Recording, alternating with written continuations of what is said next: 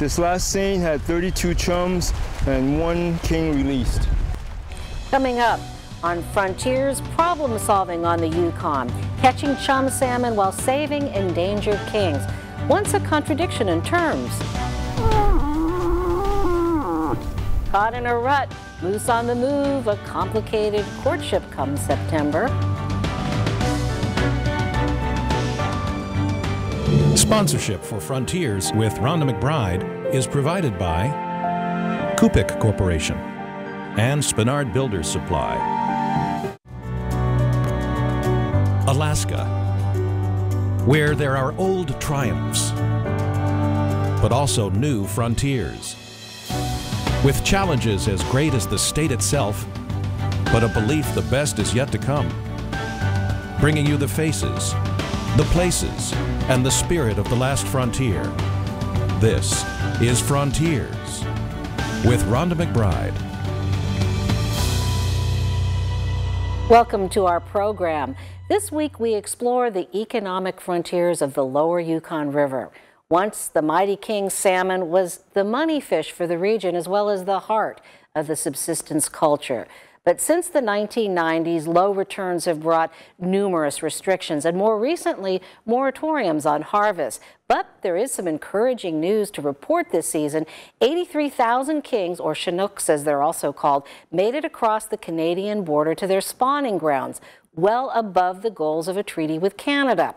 Alaska has only met those escapement goals in 3 out of the last 5 years, but researchers say this season's numbers bode well for next year, and they're cautiously optimistic that this points to a rebound, but the run is still below average. Well, back in the 1980s, the overall Yukon River king returns were about 300,000 fish. Now that's down to a little more than half of that. Traditionally, fishermen have used drift nets to catch salmon on the Yukon, which do a good job of snagging both the kings and the chums.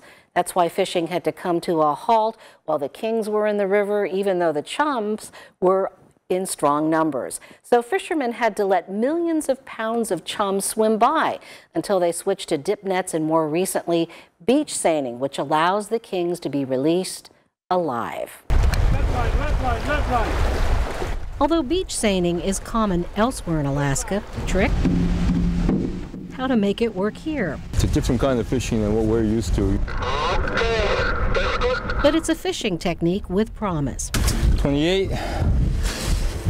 29. 30, 31. You can catch a lot of chums. This last seine had 32 chums and 1 king released. The king right there. A king Patrick Tam sent on its way to its spawning grounds in fairly good condition. In fact, overall, beach seining seems to be a kinder, gentler fishing technique. You get good quality fish. You don't see any markings, net markings on the fish. It helps that everyone here routinely works together because beach seining takes a lot of teamwork. Go down, go down, go down. Walk back down, walk back down. Walk back down. Walk back down.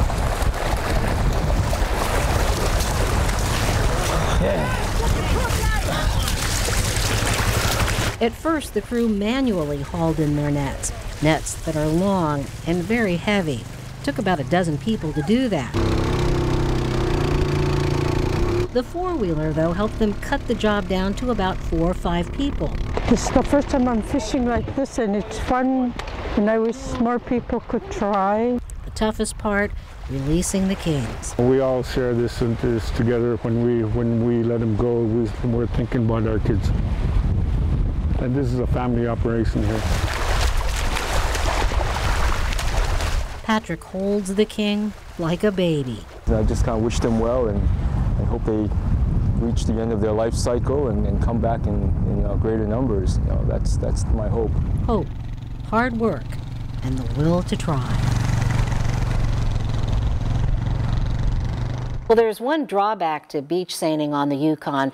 In years of high water, a lot of beaches and sandbars disappear. So just to let you know, so there's no confusion, we did air this story last year as part of our series on the news, Season of Hope. And joining us now to talk about beach seining and dip netting. We have Stanley Pete from Emmonak, which is a tiny village at the mouth of the Yukon, and Tiffany Aguiar, who is from Emmonak, which is also on the lower Yukon.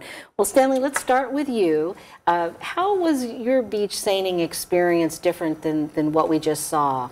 My beach seine comprised of my wife and my 2 children. And how old are your kids? One is 16 and one is 14. So you grew up drift netting. How is beach seining different to you? It's been a learning experience for myself and my family. And how so? Can you talk about some of the challenges? Some of the challenges are the weather, the tide, and just repetition of grueling days for 6 hours. Yeah, that would be very demanding, I would think. Do you feel like it's good to have this alternative, since the gill nets don't work in times when the kings are running? Well, it enables me to stay home and fish instead of looking for outside employment outside of our region. So did you save a lot of kings with this technique? I've released hundreds. I think every set I had a king, and I released it unharmed. So boy, those people up on the Yukon are probably pretty happy to hear that. And how about you, Tiffany?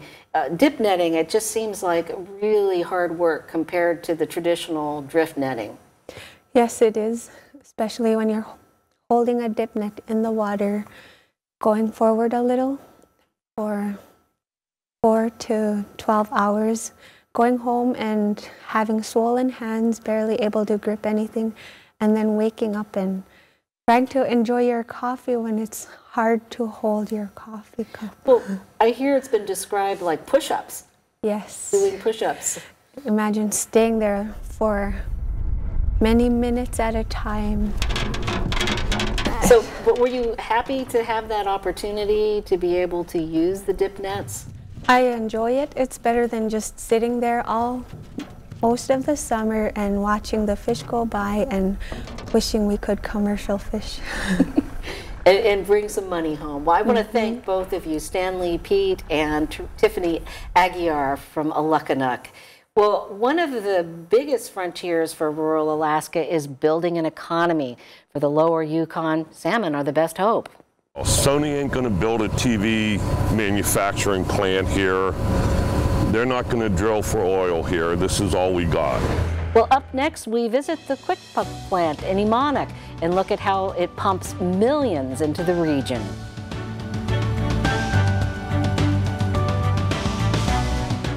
At Spenard Builders Supply, we're thinking about color a little differently. Our Voice of Color touchscreens help you select just the right shade to bring your ideas to life and life to your ideas. Discover your perfect color. Find it at SBS. Interior and exterior paint, quality supplies, and unmatched expertise. Shop our inspired and exclusive Alaska Color Collection, named by fellow Alaskans, only at SBS. The Alaska Native Tribal Health Consortium provides comprehensive health services for Alaska Native and American Indian people across our state. In addition to world-class care at the Alaska Native Medical Center, our work delivers health services for rural Alaska. From cutting-edge technology for the best care possible, to modern construction of clean water systems and health clinics, to health training and outreach that honors our culture, our vision is that Alaska Native people are the healthiest people in the world. We have a story of 27 families that put 18 months of their lives into building a village, a home for themselves and their future. Our Inupiat culture goes back thousands of years, carried by a strong sense of community. Our relationship with our natural surroundings is at the heart of our culture.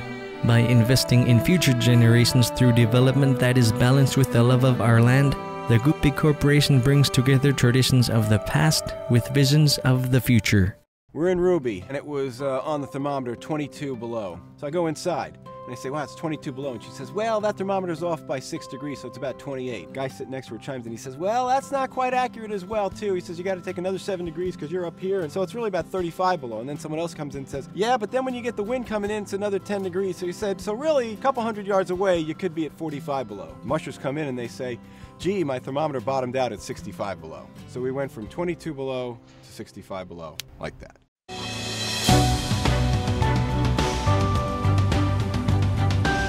Community development quota groups, or CDQs, have become economic engines for many of Alaska's coastal communities. One of the legacies of the late Senator Ted Stevens, whose legislation gave them shares of the Bering Sea fisheries.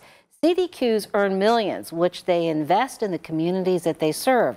And that's the case for the Yukon Delta Fisheries Development Association, the CDQ group which owns the Kwik'Pak fish plant in Emmonak. Mud, fish oil perfume, dissonance. Who are you?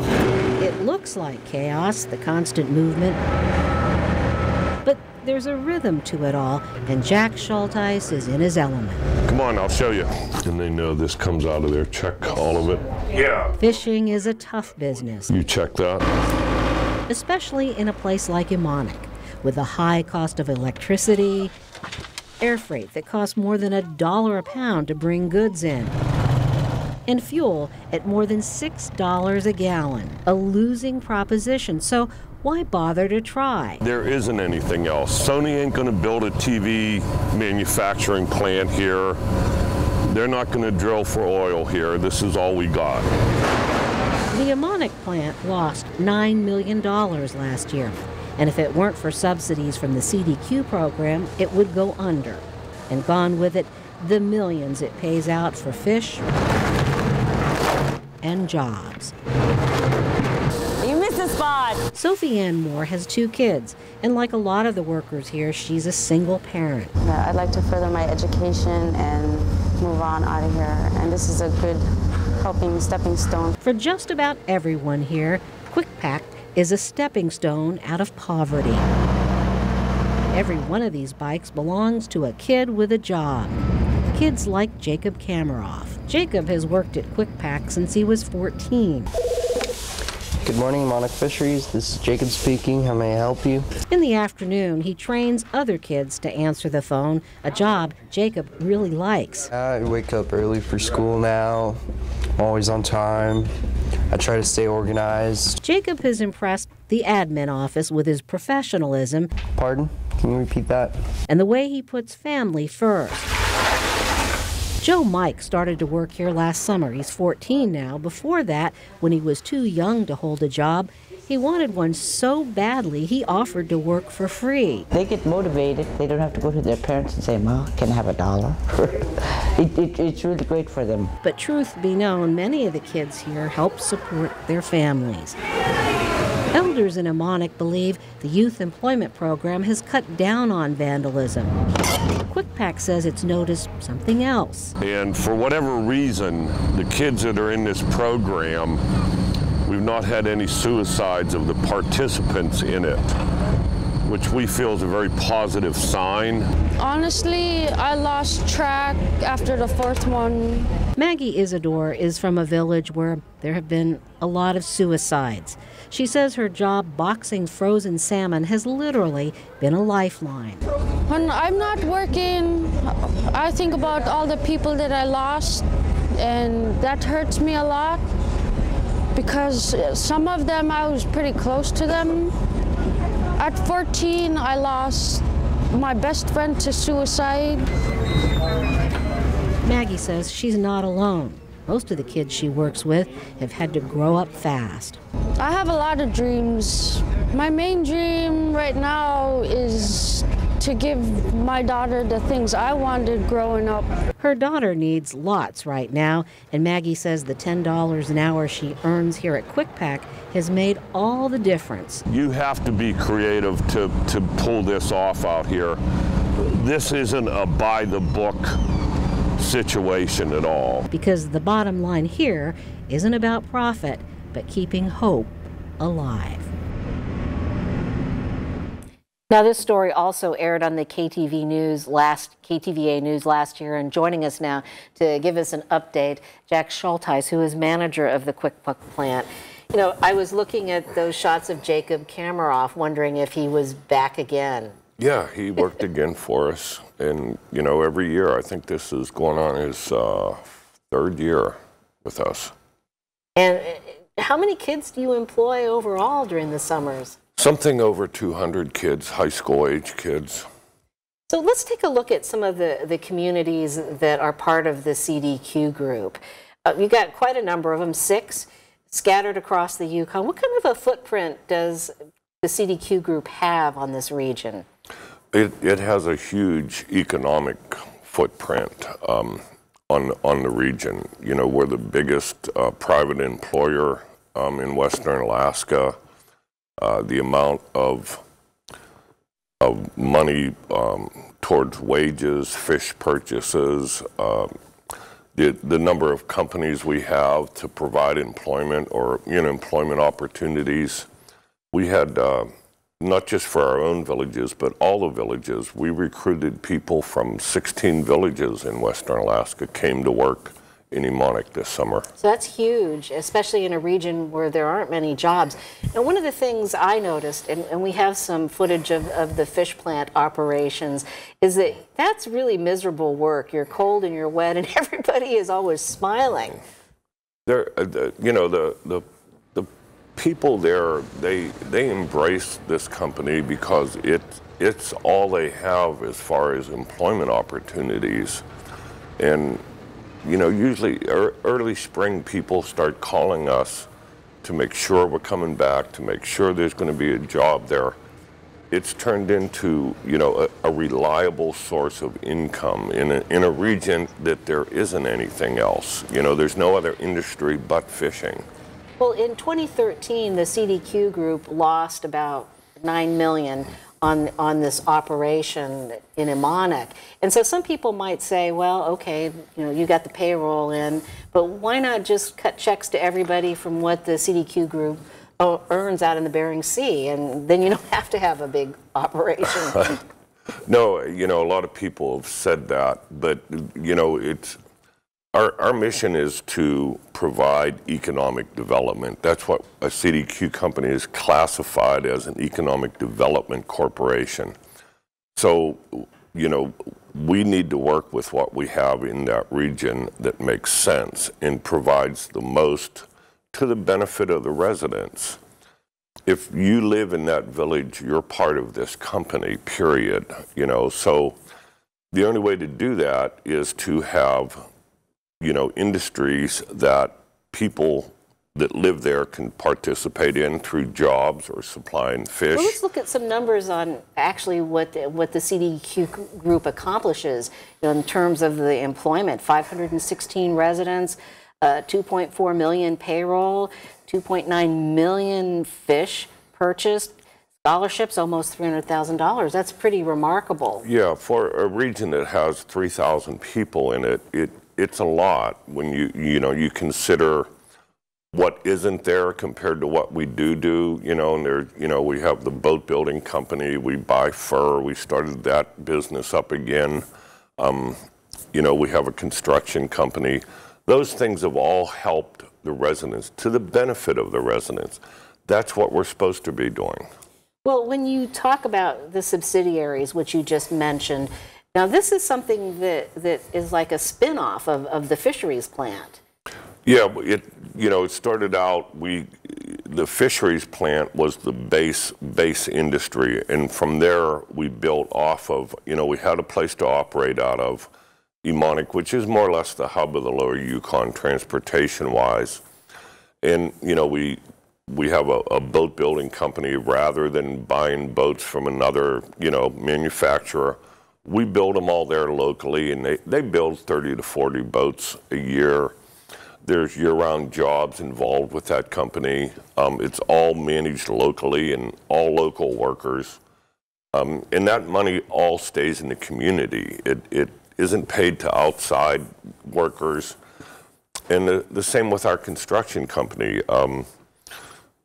you know, we started a construction company to do, you know, bid work, and we've been fortunate that we've been low bidder on a number of jobs in the region. And in turn, those, you know, good paying construction jobs went to local residents rather than outside workers, which usually another company from outside the region or outside the state brings their own workers in, and there's very little benefit locally to the local workers. So we've been, you know, we started that company up.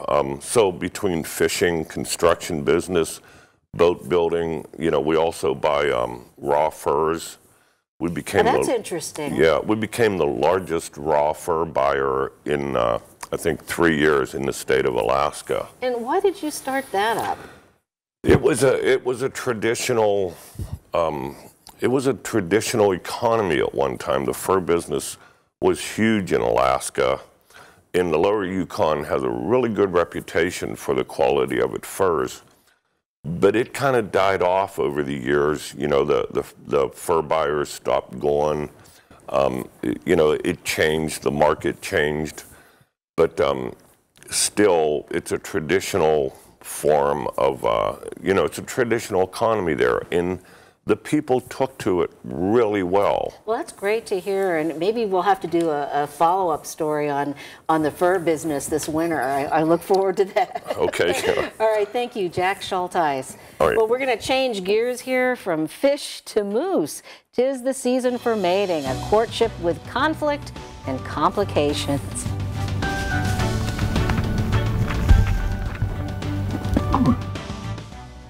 I just want cremation. Cremation specialists in Alaska. Can I have a service before cremation? Our staff is committed to serving your needs. I just want something basic. The simpler, the better. Specializing in simple cremations. Whatever your reasons are for choosing cremation, call Cremation Society of Alaska 277-2777 or in the Valley 373-8627 and on the web at alaskacremation.com. It's not like people are going to come up to you and tell you they're thinking about taking their life. They're feeling alone, they're feeling hopeless, they're feeling lost, unloved. Those who are suicidal feel alone. Let them know they're not. Ask how they're doing. Check in every day. I wish I would have called them one more time. You could save a life. No experience necessary. For support, go to stopsuicidalaska.org. You can't get very far until you start doing something for somebody else. Lions Club. We serve our community through vision screening and donating eyeglasses to those in need. We serve by promoting fun, safe, and competitive youth activities statewide. Together, we serve by staging events like blood drives, food collections, and the Miners and Trappers Charity Ball. Lions Club is young and old, men and women, giving back to the communities they serve. Won't you join us? Call or visit our website to find out how. All my life I've been in the outdoors. I remember being a kid when I was 12 years old, studying water temperatures off New Zealand to see if that was going to turn into a tropical storm, which will turn into a hurricane, and what way is the jet stream going to push it out in the Pacific? Does that mean Southern California is going to get monster waves? I was a windsurfer, and I had to study the weather when I was in my early 20s doing my windsurfing. And I realized I've been practicing this all my life, and finally I got smart, and I realized this is what you'll do.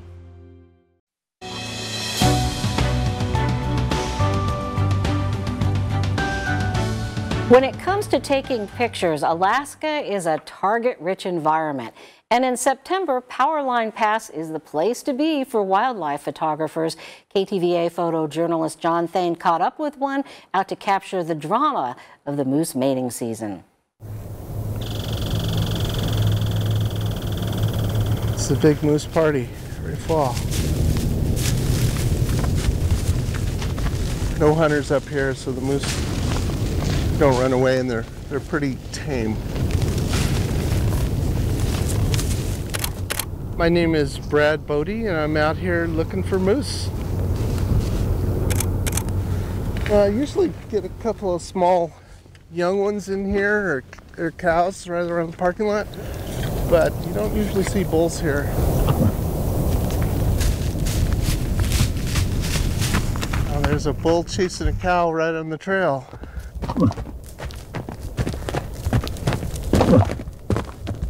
This is a great day. Catch a couple in the parking lot. Oh, a little snow in your mouth. That's interesting. Eating snow. There's probably a bigger one in the bush. It's always pretty nice when I come up here. Pick those days. We're going to start to get the sunlight streaming through this valley, so we got to get on the other side of the moose so the light's behind us. We're going to get a lot. There's 2 more moose over by the telephone post over there. Hear them?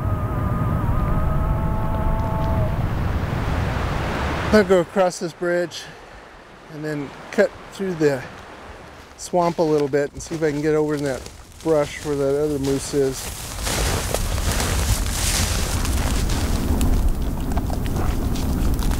It's a wonderful place to be. Get to watch the sunrise streaming down. Beautiful mountains. It's always very pretty.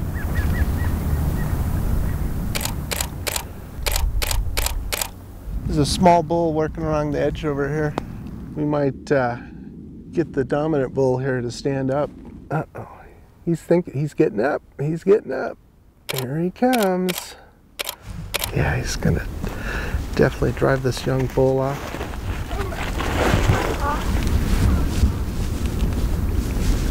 He is protecting his territory here and his cows. A lot of the ones around Anchorage let you get really close. But when they're protective like this one is, you definitely have to respect this.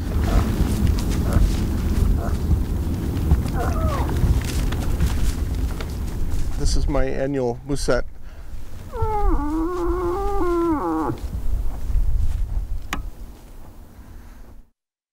Well, that moose story is kind of a hard act to follow, but take a look at this guy, captured on camera by Carrie Ollier in Denali National Park. Carrie says that she's certain that this ram was posing for the camera. Thank you, Carrie.